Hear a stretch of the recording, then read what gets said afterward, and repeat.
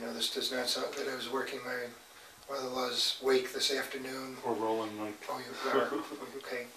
All right, this is an interview at the Best Western Hotel, Delaware Avenue, Buffalo, New York. It is the 23rd of February 2006, approximately 4 p.m. The interviewers are Wayne Clark and Mike Russert. Could you give me your full name, date of birth, and place of birth, please? Frank Gubala.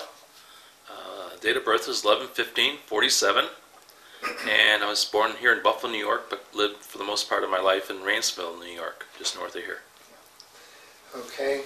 What was your educational background prior to entering service? I finished high school, and I had completed 1 year of engineering school. I went to the University of Wisconsin, and tried to transfer to a more local school, and was caught up in the draft. And okay, so you were drafted? Yes, sir. All right. When were you drafted?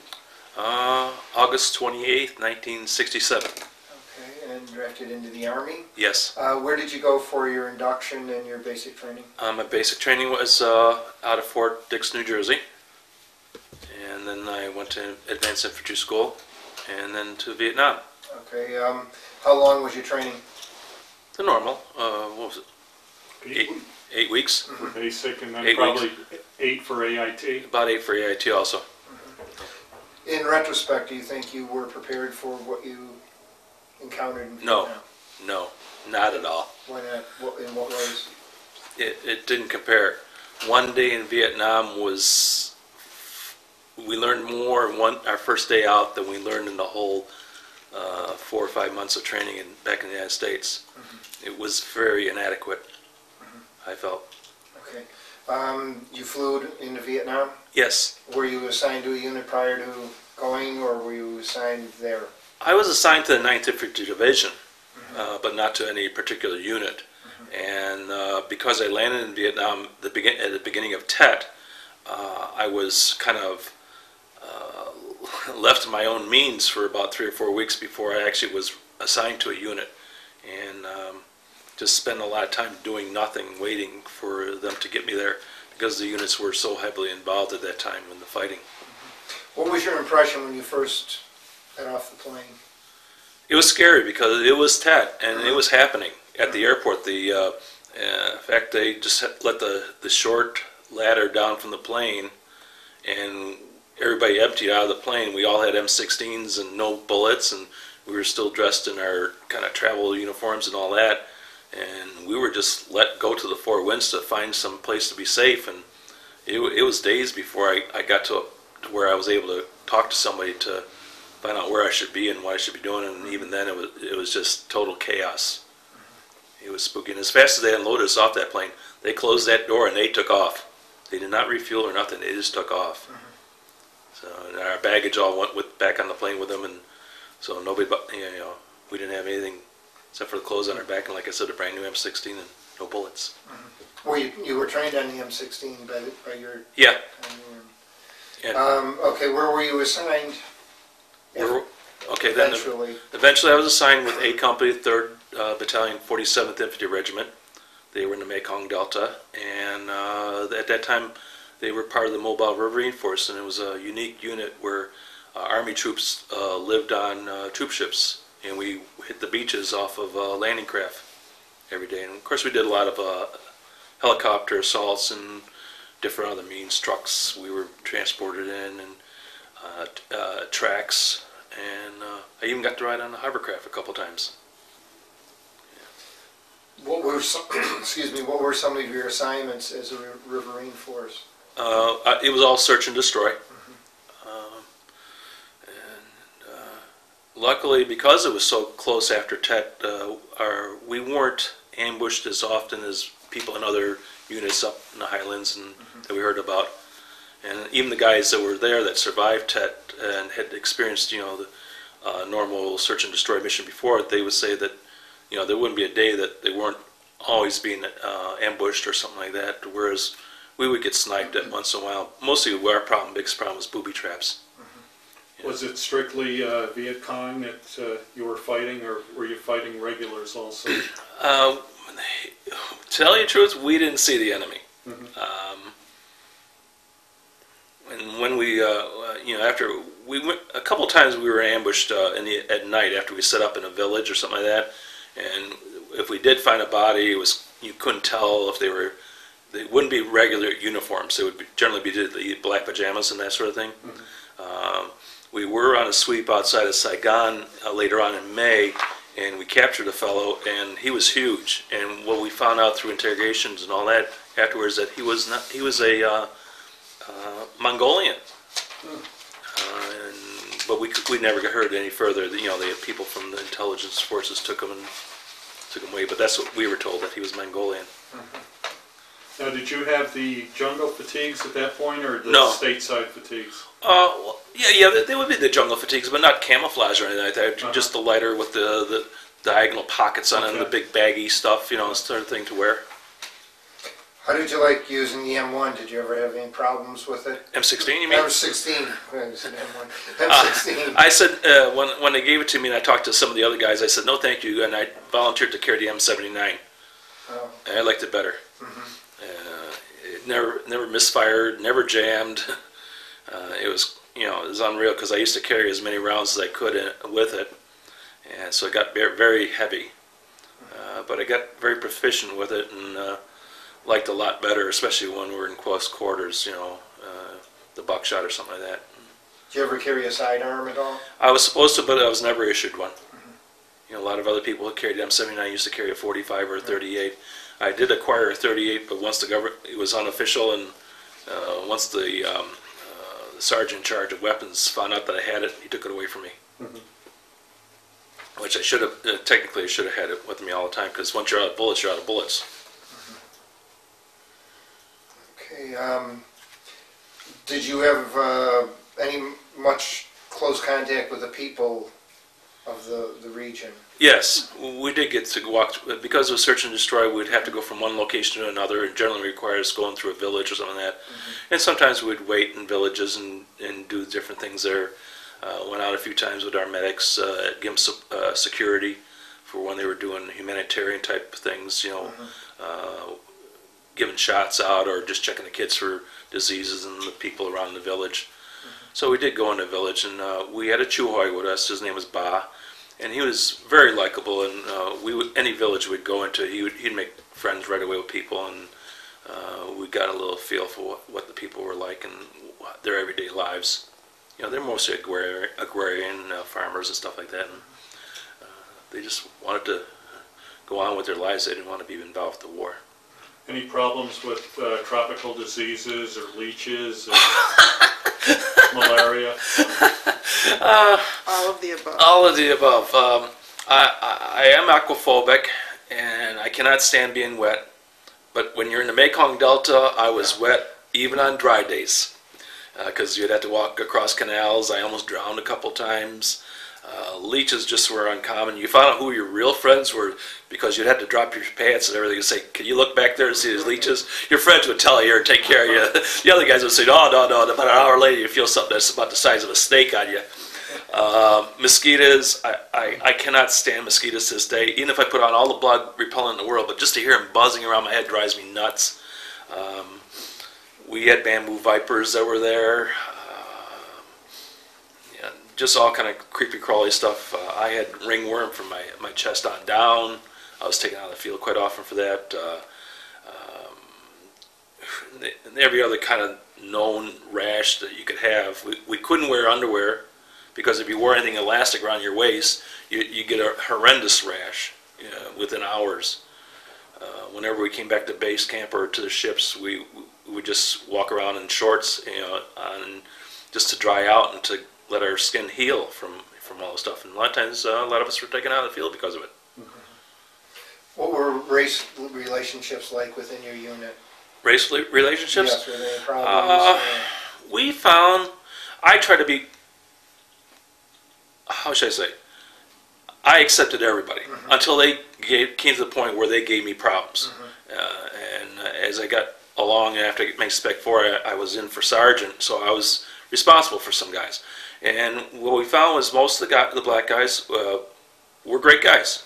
But as soon as they get about 4 or 5 of them, they would start working together. Next thing you know, they were going on missions. They were complaining that they were always walking point. And I just said, hey guys, I do it too. I'm up there. I'm going there. You're going there. That's how it was. And if they didn't want, I said, fine. Go see the first sergeant. Work it out with him, because I can't do anything for you. I'm here. You're here. Let's get through it. Okay, now you were wounded twice. Could Yes. you tell us about? The first time was we were at the end of a mission, and it was pretty quiet, and there was no contact, and our first sergeant was with us for some reason that day in the field, which he shouldn't have been. And we were patrolling security for the boats to come in to take us away. And as we were waiting there, the radios were on, and somebody from one of the other units came across the radio that a Viet Cong hit a shot at them and ran into the wood line. Well, we were in the woods. Every place it was jungle, and the only thing that was behind us was the canal, and the boats were coming in. And the first sergeant heard that the Viet Cong ran into the wood line, and he assumed that was the woods right in front of us. Well, he told us to all get on line to open fire. And a couple of us balked at him, and he says, you can't open fire here because we don't know where the other Americans are coming in, because they're all coming in to get on the boats. And he ordered us all to fire, so we fired. And when the firing stopped, and we heard bullets going both ways and all over the place, I was bleeding profusely from my ear and the back of my head. And what we've surmised was either a grenade or something went off fairly close to me and grazed my ear and the back of my skull, and just missed my eyes. It hit my glasses and broke my glasses. And so I was medevaced out, and that was the first time I was wounded. And there was quite a few of us that were wounded in that scenario. Were taken out of the field. Now, do you think it could have been friendly fire at all? It could have been. My one friend laughs at me because he claims he was standing next to me, and he was shooting his M79, and he says afterwards, I thought he got wounded, he got hit in the groin. And he said to me, he says, I really shouldn't have been shooting the M79, because once it goes 10 feet, it's a live hand grenade. And all it needs to do is hit a twig, and it can explode. I said, yeah, maybe we shot it ourselves. Who knows? Because it just all hell broke loose once everybody opened up. It could have been our own guys someplace in that thicket or whatever, too. We never found out. That was the other thing. We'd go out as a platoon or as a company, and we'd do a sweep through an area. We know that this company's over here and that company's over there, but you don't know how far away they are from you at that given time, because you're not outside of radio. You're not really in contact with them, and you're left with the discretion of what he sees and where he's telling you he is compared to where you are. And if you're in jungle, he could be 10 feet away from you or 10 miles away from you. You didn't know. So it was very scary sometimes in that scenario. If we would ever get fired upon from a certain side, in fact, there were a couple times where we were told we couldn't shoot that way because another platoon or another company was over there. And they play those games with us all the time. So then you want to get on the second Purple Heart? That was a scenario where we were made to do a sweep around our base camp. And in the sweep, a couple of the men got wounded slightly because of small booby traps. I forget what they call them, bouncing betties or something like that. They usually weren't too powerful. They weren't enough to kill you, but they were enough to just scratch you all up and make you bleed a lot. And the medic was with us, and he kept on complaining to this sergeant or the guy in charge, and that we should get these guys out of here because it was swampy. It was and they're going to get infected and all this stuff. And it's foolish just to go on a sweep because it's just around the perimeter of our base camp. And finally, they agreed that we could medevac them out. And I was acting sergeant at that time, and I was familiar with the area because we had gone through it a couple months before. And I said, no, there's a landing field about 100 yards up or so, and just a little further in.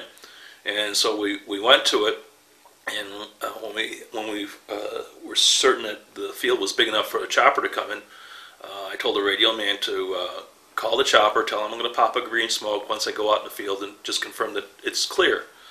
So I went on the field, and I went through a brush pile to get to the open field. And the sergeant was with us. He was an E6. He said, I can't go through there. I said, well, then don't come out here. And he said, well, there's a trail over here. I said, don't go that way. Either come the way I came, through the bush, or don't come out here at all.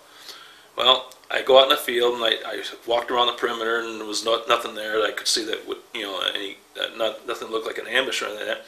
And I yelled back to the radio guy, tell the chopper I got the green smoke, because I could hear him in the sky. And I'm standing there, I pull the pin out, and all of a sudden I hear a metallic click. And I go, shit. I hit the ground. The sergeant came through the opening.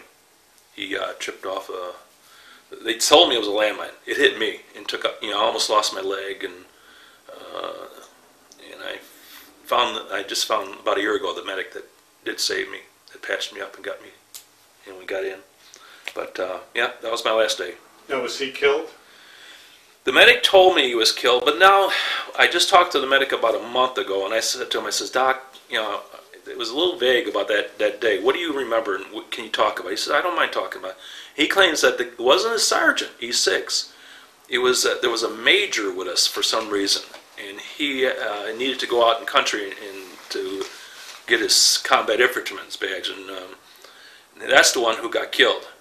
But I'm trying to find out who it was, because I can't. I have a database, a website, and I had the names of about 10,000 guys that went through the 9th Infantry Division, and I have the list of all the KIAs, and I know the dates. And either he didn't die that particular morning or that day, but I can't figure out who he is. And maybe he wasn't even attached to the 9th Infantry Division, because that happened too. We had a lot of people, forward observers going out with us. They weren't attached with the 9th. They were part of MACV or something like that, or I-Corps or whatever. And so they wouldn't be wearing the 9th Infantry Division patch. But after a while, you didn't pay attention if they had a patch on, because half the time the uniforms didn't have patches on. So the story is still a little bit vague as to how, who that person was that tripped that landmine, booby trap, whatever it was. But I know that I remember vaguely that when Doc came to me, I said, "How's the other guy, whoever it was?" And I remember him telling me that he's gone. And Doc would not have came to me if the other guy was some way of him taking care of him. And I remember there was a body bag in the chopper when they put me on, but by that time I was drifting in and out of consciousness. So. How do you think? Can you comment on the medical treatment you received? As far as from our medic, or from the... All the way through. Well, once we got to Vietnam, it was great. It was hard getting to it, because they wanted you to be out in the field all the time. So unless you really screamed and yelled and kicked a lot, you didn't go. If you had a hangnail or something, they couldn't get through it. First sergeant was always your first line of defense. You had to get through him to go see a medic, even if it was serious. With the ringworm and the rashes and all that, they were pretty good. We could get to them, and in most of the cases, we would go see Navy corpsmen, because I lived on a Navy troop ship. So they were really great, and they'd give you downtime. Of course, the first sergeant always find you something to do. Do something, keep busy. But I was very well treated. Then when I was wounded, every time I was taken care of, I thought very well. I spent a lot of time. I spent about a week in dog time in the hospital. I got wounded, and then I spent about 2 or 3 weeks in Saigon, almost a month in Tokyo, and then about 4 or 5 months in Walter Reed. Having some minor surgeries done and a lot of physical therapy.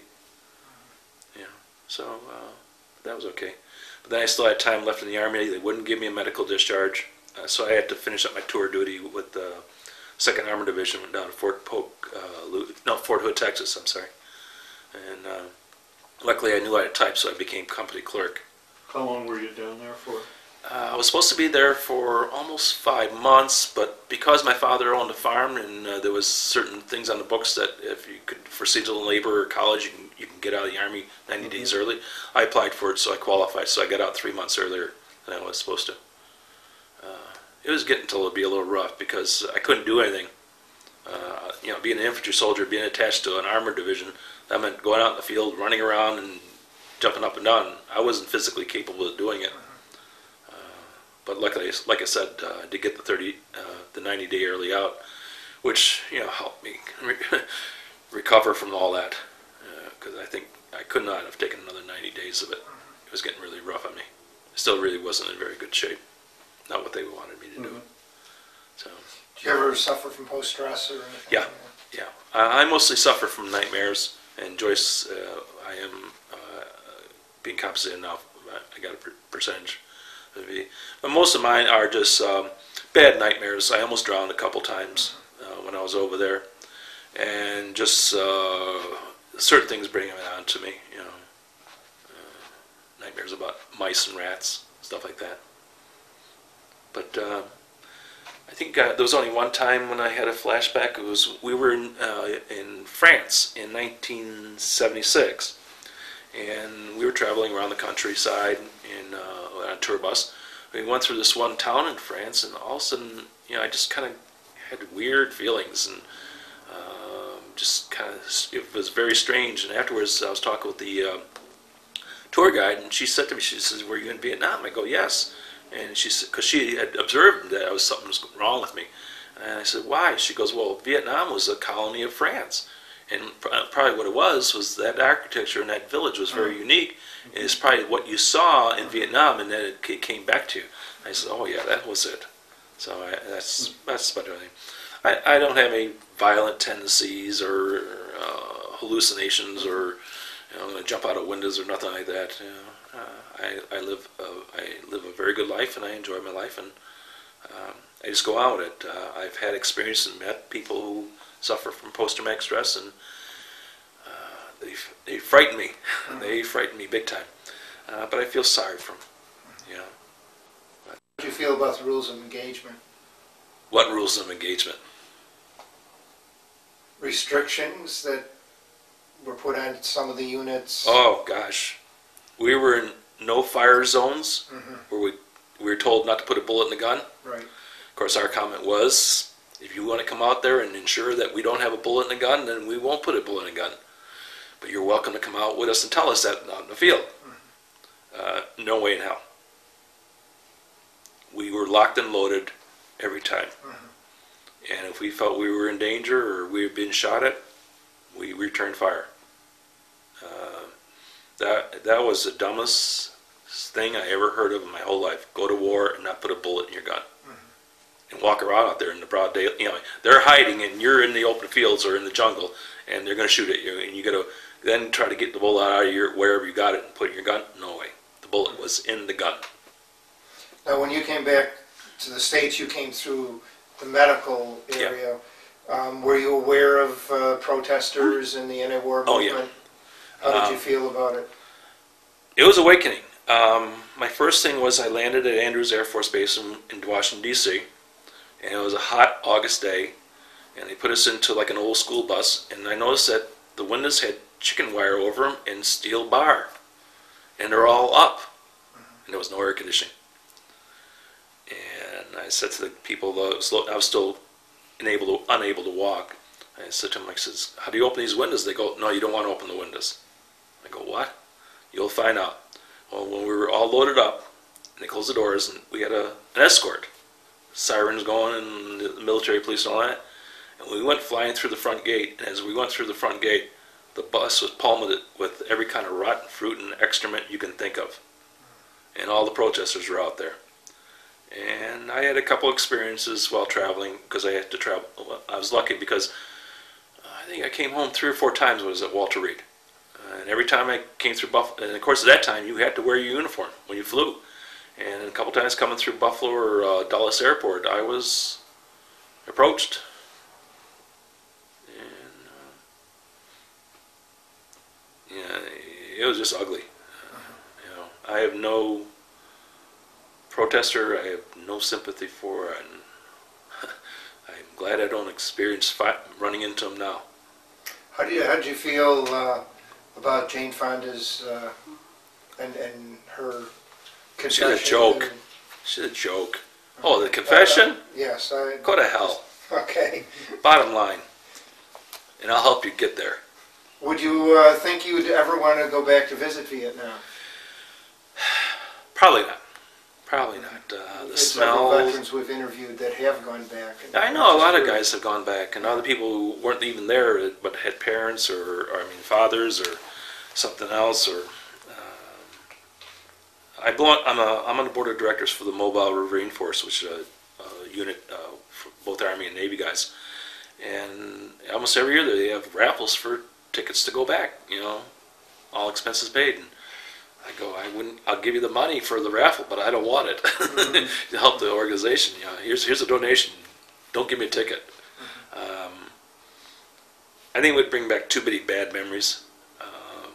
The smell would be the one thing. First off, growing up in a fireman, I thought I always smelled everything, but man, when I got there, whew. That's the one thing a lot of veterans who went to Vietnam, they said as soon as they got off the plane, Yep. the smells, but you of course got off under fire too. Yeah. So.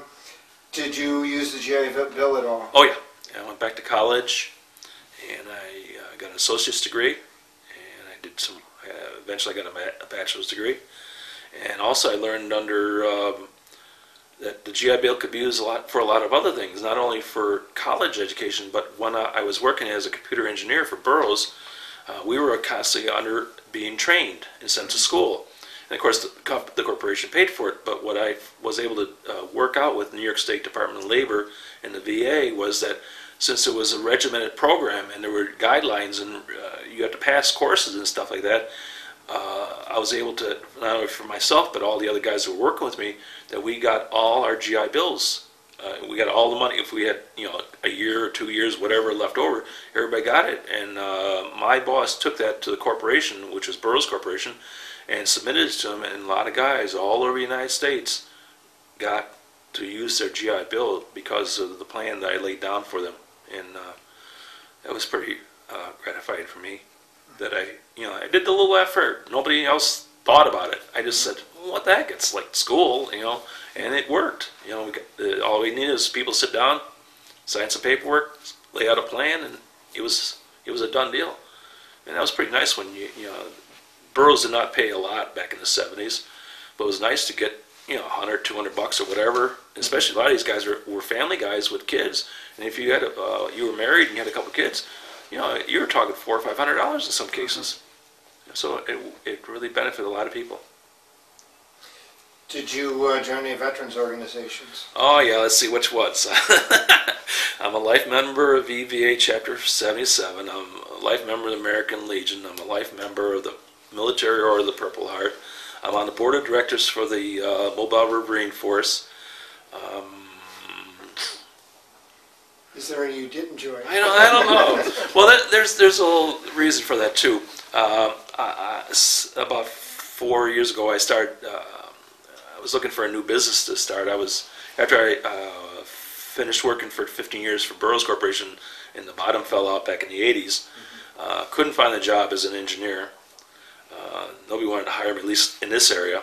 So I started my own business. I was a photographer, a sports photographer. I was doing very well.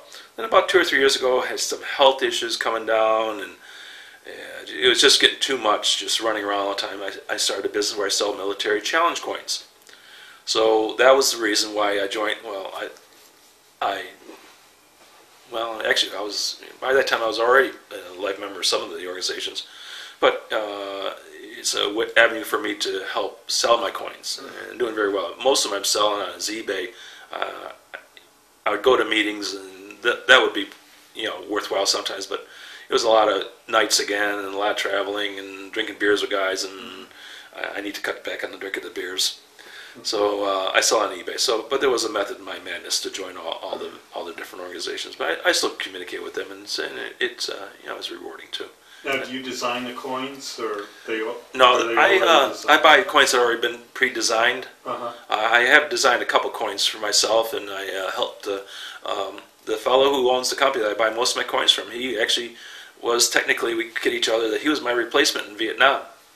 He was in my company and everything, but he came about 4 or 5 months later, and he did his tour, and then he came. He has a very interesting story about how he came back, went to college, had to join ROTC in order to afford college because his father had passed away, and then after he got out, they said, "Well, why don't you stay in? And we give you a captain's bars and all that." And he says, "Well, that's not good enough." They said, "We'll give you anything you want," because he was infantry, you know. And he says, "I want special forces, scuba, and a couple other things." And they go, "No problem."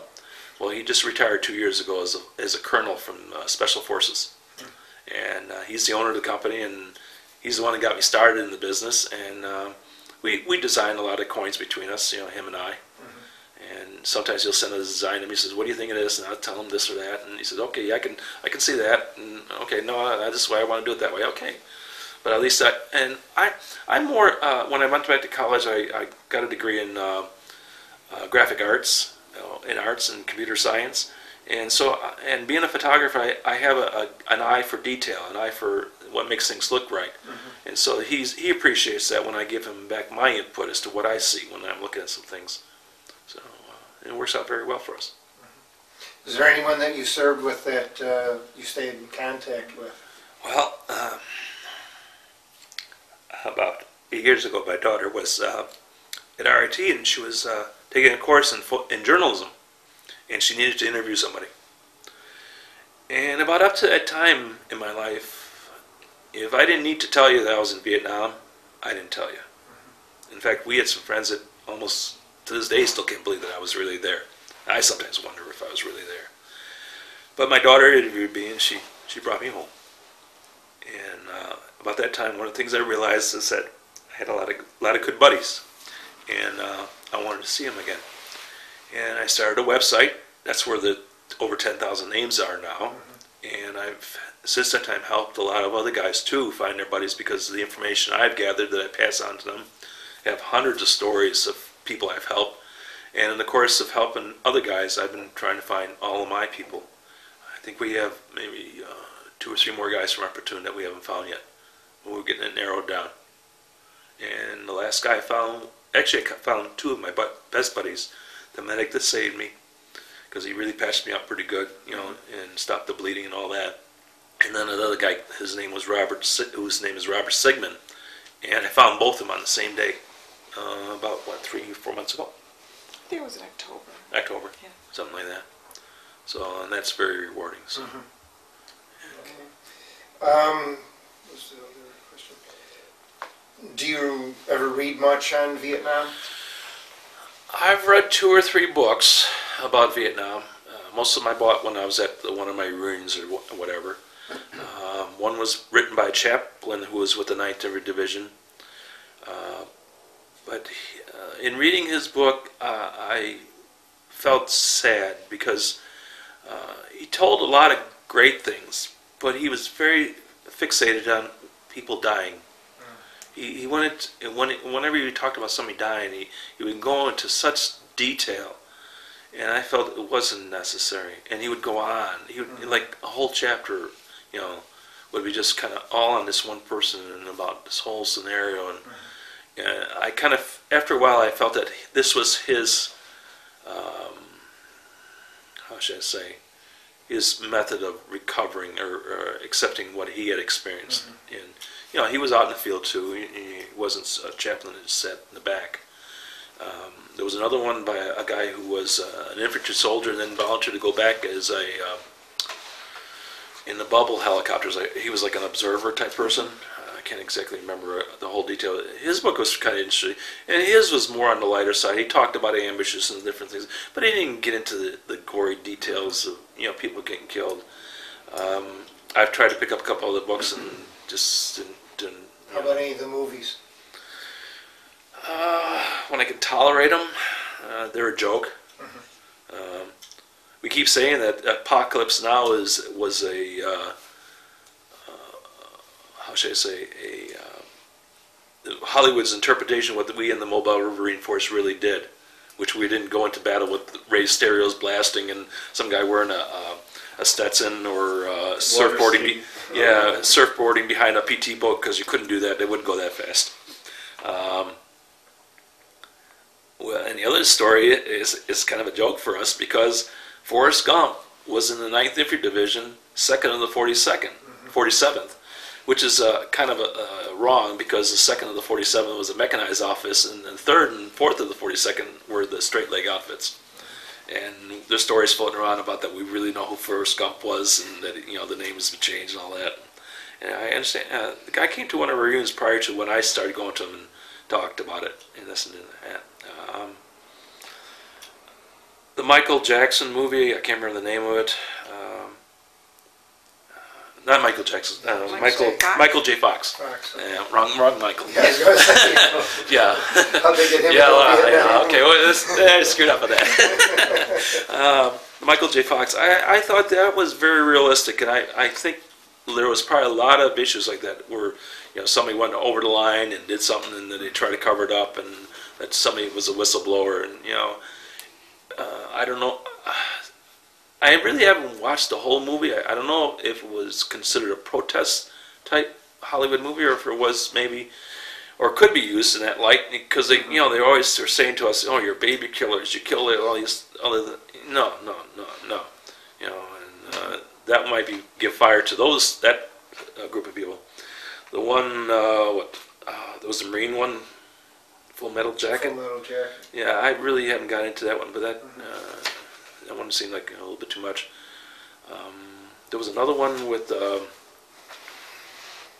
they were the 25th Infantry Division. But that one got in, like, people got fragged, and they were smoking pot all the time. Were you aware of drugs at all while you were there? No. And our unit was very tight. Well, if we had a suspicion that somebody was into something, they had an accident.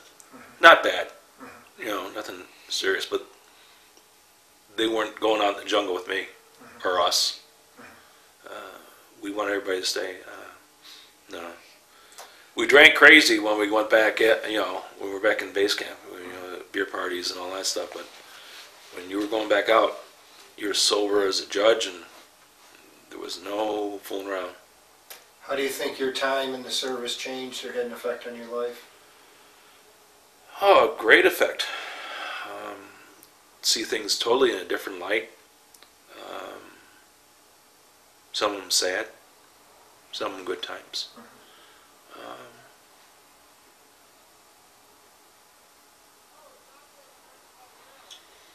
It was hard when my son came to us and told us he wanted to go in the Marine Corps. But it was his decision at that point in time. And I told him, I says, if it would have been my decision to go in the service when it was in Vietnam, I says, I would not have gone. I would not have volunteered for nothing. I had to go. I had no choice. Somebody else decided for me. Would I do it again? Probably not. Probably not. Even if I knew I would walk out without a scratch. No. Not what I saw, not what I had to put up with. Not in a heartbeat. Okay. Well, thank you very much for your interview. Okay.